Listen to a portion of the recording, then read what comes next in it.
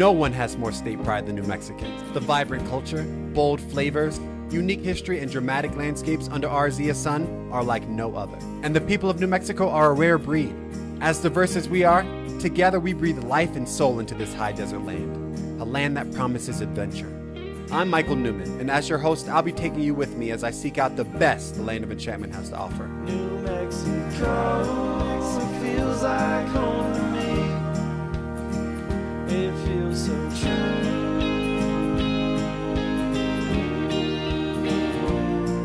It's time well spent when I spend it with you. Thanks for watching another episode of New Mexico True Television. I'm your host, Michael Newman. In this episode, we're taking advantage of all the agricultural offerings around our state. From pick your own fields of berries, to lessons on wool dyeing and spinning, to immersing ourselves in aerotherapeutic lavender, in this episode, we reap the rewards of our state's agricultural bounty. Salmon Raspberry Ranch is located just half an hour north of Las Vegas, New Mexico, in the town of La Cueva. Just off I-25, you can pick up Highway 518 North, which will take you straight into this town just shy of Mora. The property of the ranch dates back to the territorial days of our state and was part of the historic Mora land grant. The rich history of La Cueva and the ranch property is evident in the neighboring grist mill and the mercantile store where the Salmon Ranch store is housed today. Thankfully, this town and the Salmon Ranch property have retained the same look and feel from the days of old. Its quaintness and charm are an immediate draw, and the gardens set along the adobe and flagstone ruins of the old tack and farrier shops beckon you to wander among the wildflowers. Not to mention the many goodies calling my name in the ranch store. Berries, chocolates, dry goods, and jars of New Mexican salsas abound. It's like an old-fashioned country store with all the modern-day treats from our local communities under one roof. But let's not forget the main reason why I made my way up to Salmon Raspberry Ranch, the raspberries. I've come to their pick-your-own fields to load up on the bounty of berries that are just begging to be picked. Every year, people flock to these fields so they can take home some of the abundance of raspberries growing on these stalks, plump with tart sweetness. Count me in. The field is so huge. 42 rows, they're 575 feet long. Really? And how long have they been here? Well, we got some that are 30-year-old stocks, and some are 28-year-old stocks. Some of them are from 10 all the way to 1-year-old. Wow. Okay, that's great. Okay, cool. So let me jump on this row right here. Yes.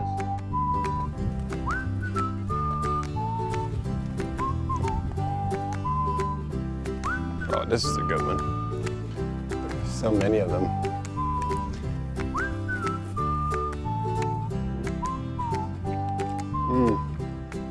Nice and tart. It's sweet. This is better than the stuff you get at the store. It amazes me that countless numbers of people have already been out here picking berries the last few weeks, and there's still such a plethora of them waiting for me to greedily pluck them with my eager fingers. One for now, one for later. Two for now, two for later. Yep, I think I'm getting the hang of it. But compared with some of the other folks in these fields, I'm a novice. Many families have made raspberry picking at Salmon Ranch an annual family tradition. I think I may have to do the same. Some more. Look, there's one right there, Daddy. Give me another one. Right there. Yeah. Looks like I've got as many berries as will fit in this bucket. Time to weigh in. I'm already listing off all the things I can make with these berries. Raspberry jam, raspberry topping, raspberry fudge. But wait, all of those items are available in the ranch store. I can save myself the efforts in the kitchen and just polish these berries off right now. With a belly full of berries, I headed for a spot in the shade behind the Ranch Cafe, where I had the chance to speak with Frances Salmon about her family's history with this ranch. The place came to be because my father had been overseas. He was director of the Port of La Havre after D-Day, and his parents perished at Auschwitz and his sister, and he wanted someplace safe for our family to grow up. So he wrote my mother and said, go find us some land. So she set out with his old business partner and the three of us, and they drove through Arizona and Texas and Colorado, New Mexico, and they found this magical place, 1,200 acres, which was the beginning of our ranch. And that was in 1945. Wow, so there's a long history here. Yeah, almost 70 years. That's amazing. Yeah. And what do you think was the draw to this land specifically? What made this so special? You feel it when you're here, and it's sort of an inchoate sensation. You know, there is nothing specifically. but there is a sense of peace and security here. And when you're here and the people who come here feel it, it seduces you. Right. It provides for you. Yeah. And then you have the fertile land, you have the mountains, you have the sky. Yeah. We're at the base of the Sangre de Cristo mountain range. We're about 7,800 square feet or feet up, and it just is beautiful. I mean, you have the New Mexico skies, you have the New Mexico light, and it typically is greener here because we get more rainfall. While the ranch's beginnings were rooted in raising cattle, fluctuations in the market led the salmon family to opt for growing raspberries instead. And how happy are we that they made this decision? It's amazing, the children, when they come to pick, many of them have never seen anything grow. So when they come to pick raspberries, they're kind of amazed. And we have a little sign up saying, you're welcome to taste the berries, but please don't make a meal of them. But the kids come out covered in red juice. So clearly they've made a meal of them plus. You know? Right.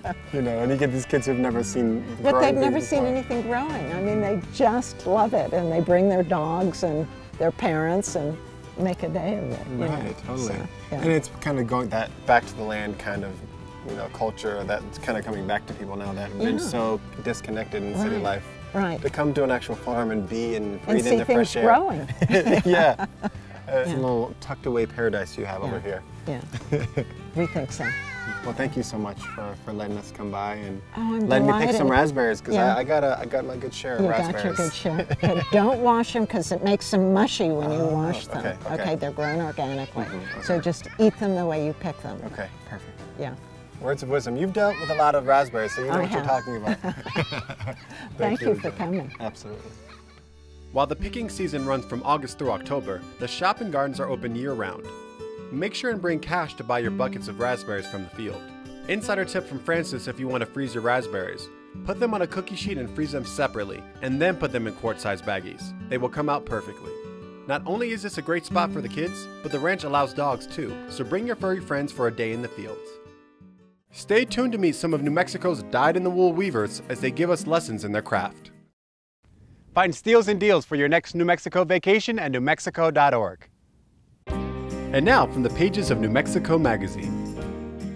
Tierra Wools is located in the town of Los Ojos, 2.5 hours north of Albuquerque on Highway 84, in the northernmost reaches of our state.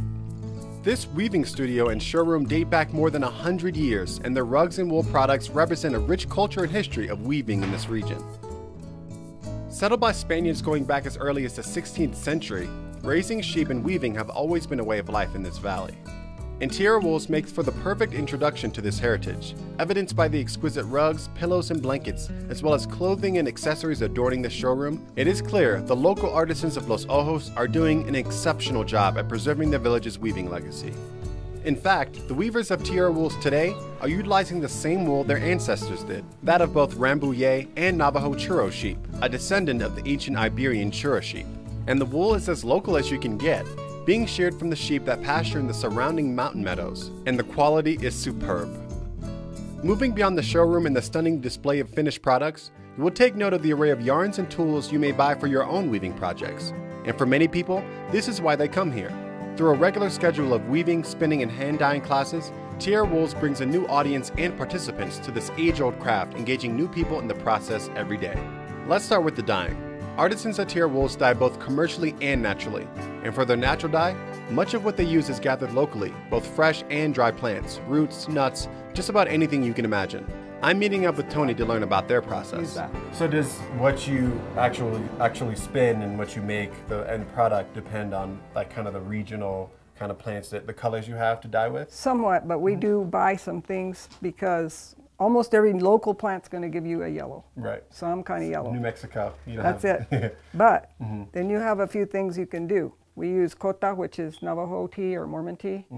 Yerba negrita, chamisa, cañagre, curly dock. This is avocado skins and seeds. Really?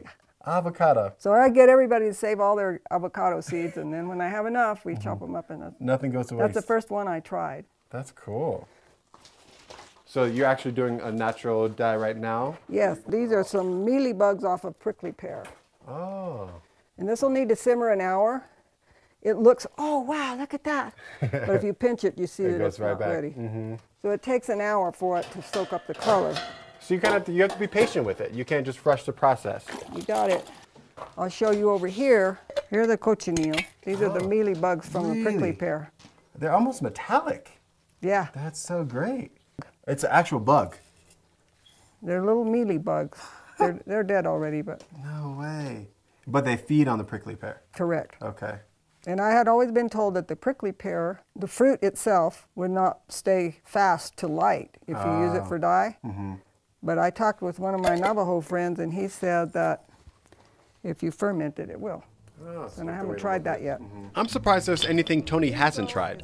I had no idea how much can be reaped from our landscape to create all these wonderful dyes. I have a whole new appreciation for the spectrum of colors seen in these rugs. Speaking of rugs, one of Tierra Wool's weavers, Sophia, has offered to give me some one-on-one instruction on the loom. So Sophia, you're going to teach me how to weave on a loom? Yes. Or we're going to attempt to at least. Okay, so can you, let's do the basics, Okay. essentials. Okay, this is the basics. Okay, this is your warp, this is your weft, okay? Your weft goes across your warp. The warp is Okay. your base.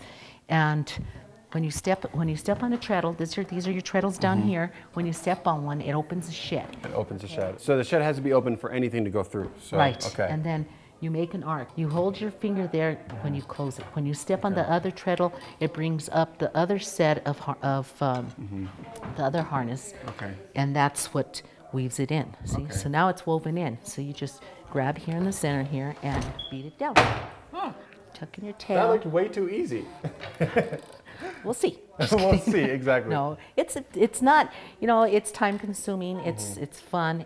It's never easy, but it's pretty simple. Right. So you can stand here. Okay, and the shed is closed, so I'm going to stay on You the want to left. be on a closed shed because you're going to be doing another shot. Throw it through, catch it on the other side. All right, so Okay. I pulled it through, and I have it on this side. I'm going to make You an want to arc. hold it there. Now, make your arc Okay. and pretty good firm arc. Bring it down just a little because if you make it too high, you'll get buckling. So that's good right there. Now, Okay. hold it, step on the other side. Perfect. Now, Okay. grab right in the center and beat hard. Good job. Now, throw it through the other side and Okay. repeat that whole. Okay. I pulled it through, and I want to hold it. Yes. Not too much tension, like kind of right there. Have a nice firm arc, so bring So it down. much. Now make your arc Okay. a little lower. Bring it down a little bit. Mm-hmm. Step, hold, step. Good. Grab in the center. Beat. Yay! Michael's a weaver. All right, thank you. You made that look so easy, and then you made. I processed it in a way that I could do it. Because the loom is very intimidating if you don't know what you're doing, but once you get it, you step into it. It is. Sophia's instruction makes this look easy, but don't let my beginner's enthusiasm fool you. The artistry and technique behind the complex patterns of these rugs is not lost on me. But I do think I've found a new passion. While time-consuming, there's a meditative quality to looming. The rhythm of passing the shuttle, stepping on the treadle, beating it down by closing the shed, and then seeing your progress immediately. Very gratifying. All right, I'll be here all day. All right. Going through. Tierra Wools offers 2-day, 3-day, and week-long classes in dyeing, hand spinning, and weaving. If you're more limited on time, look into their free 1 to 2 hour weekly classes on inkle loom weaving, hand spinning with a drop spindle, and knitting. Open year-round, but during the winter they are closed on Sundays. For more great stories like this from New Mexico Magazine, visit newmexico.org. Don't go away, we've got a lavender oasis in Georgia O'Keeffe country coming up. Need a reason to hit the road? Find upcoming events around the state at newmexico.org. And now from our Cabinet Secretary of Tourism, Monique Jacobson, here is another New Mexico true treasure. There are lots of ways to see New Mexico, but one of my favorite is on foot. Our varied landscape and almost always terrific weather make hiking a favorite family activity for me. From simple one-hour strolls to adventurous mountain trails, there is something for everyone. And the hikes bring out the best in us. We become explorers, adventurers, and even yogis. From changing leaves to mountain streams, there's no better way to connect with the land and your family than by setting out on an excursion. To learn more about our hiking trails, visit us at newmexico.org. And remember to share the photos you take out on your adventures and hashtag them New Mexico True. Under an hour north of Santa Fe on Highway 84 is the Purple Adobe Lavender Farm. This exquisite property sits just outside of Abiquiu in a gorgeous valley along the Rio Chama. The land surrounding Abiquiu has drawn people from all over the world for decades. Its dramatic red-faced cliffs and the green valleys along the Chama riverbeds are stunning. And I can certainly think of no better place to make a day's adventure than in the aromatic lavender fields of this region's beloved Purple Adobe Lavender Farm. Outfitted with a gift shop and tea house, not to mention gardens under enveloping cottonwoods with trails leading you down to the river, the Purple Adobe Lavender Farm demands that you relax and wander and savor and enjoy. This place knows how to cater to a traveler like myself. Strolling through this oasis of lavender, feeling completely relaxed and immersed in my surroundings, it almost slips my mind that this place is in fact a working farm. But indeed it is. As I meander down the rows of lavender, people are cutting the stems by hand, clipping, trimming, and fashioning them into tight little bundles. And these bundles will go into the distilled oils, body products, culinary herbs, and other goods found in the gift shop.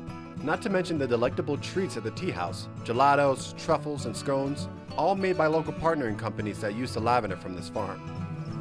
This is quite the operation, and it definitely has me interested in meeting the proprietor, Elizabeth, to see how this all evolved into what it is today. Good to see you too. Welcome. You might have to give me a job because I think I want to hang out here all day. We would like you here. Yeah. It's so open and you just feel like you're at home when you come to the farm. So I want to know more about the background. I started reading everything I could read. I talked to anybody that would talk to me about lavender. Research. Yeah, with all the research that I did, I thought that I could take it on, you know, because I had a dream of having a business where I lived. Right. And so I went to France. I wanted to grow lavender like they do in France because I wanted aromatherapeutic lavender. So I learned there, came back. It took us 2.5 years to find a property. I looked based on elevation, because the higher the elevation, the sweeter the lavender. Soil composition, latitude and longitude. Oh, so there's a science to There's finding a science. the pristine spot. And Abiquiu was perfect. Oh, wow. Abiquiu is perfect. The farm was never for us. Right. It was always so people could come out to the country, get away, get into nature, into beauty, learn about lavender, and have a peaceful day. It was always about that. You'd get that ambiance as soon as you walk on the property. You're seeing the beautiful moths and the butterflies. There's so many herbs around. It is kind of calming. Take one of these off there because I want you to smell that. When you squeeze the lavender, that's how you release the essential oil. Okay. Now, smell that. Oh, it's intoxicating. I know. It's beautiful. It's a natural calmative. It's an antibacterial and antimicrobial. So we use it in many products, many applications. This particular field over here, now we're doing culinary. You can actually cook with lavender. Really? Yes. Okay. And what I want you to try is, let me get a stem for you here and smell the difference in the first one to the second one. Very different, isn't it? Very different. So we use this in our culinary products, you know, our finishing salts, our gelato, our lavender gelato. truffles, I mean, it's everything. All this talk about food is making me hungry. Elizabeth and I decide it's time for me to have a taste test back at the tea house. So Michael, what I have for you is lavender stracciatella. Oh. You're going to love this. You're too much. You're spoiling me with all this lavender everything. Oh, I know, goodness. it's lovely. You're going to love this. Okay. And I've got more. Let me get more. I'm so excited. I'm going to have you so full by the time you leave here. This is amazing. Lavender and ice cream. Yes. After that first bite of gelato, I could have called it a day. But Elizabeth wasn't going to let me get away with that. You've got to try one of these. You just have to. It's like, I know. If you insist. I do. If you insist. Okay, I'm going to do this one. Is this the That's lemon? no, that's the raspberry and lavender. Oh. You like?